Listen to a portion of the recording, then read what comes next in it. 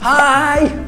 老外美语 English for you! Oh look, this is really nice. It's my dad's.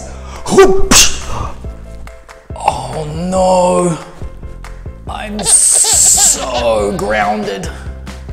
You're so grounded? What does that mean?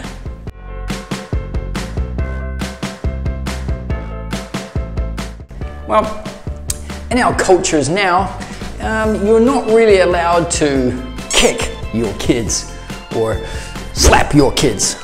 So we find other ways to punish our kids. And a very popular way is to ground them. So if you are grounded, normally this means maybe you are not allowed to watch TV, or you're not allowed to go out and play with your friends on the weekend. Hey, let's go out and play basketball! Can't, I'm grounded.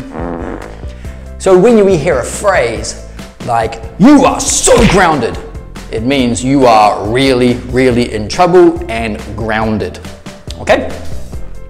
If you are in so much trouble, oh, you're in so much trouble, or you're so gonna die. This phrase, you are so, just means you are really in trouble or you're really going to die, okay? So if you hear somebody say, oh, you are so grounded, it really means you're in a lot of trouble and your parents are going to punish you, okay? So that's what being grounded means.